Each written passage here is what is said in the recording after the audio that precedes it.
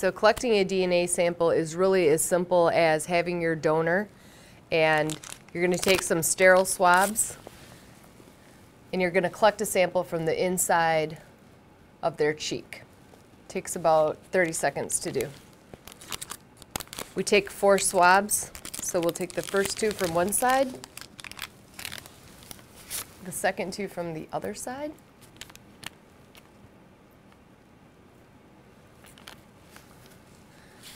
We let them dry before we package them.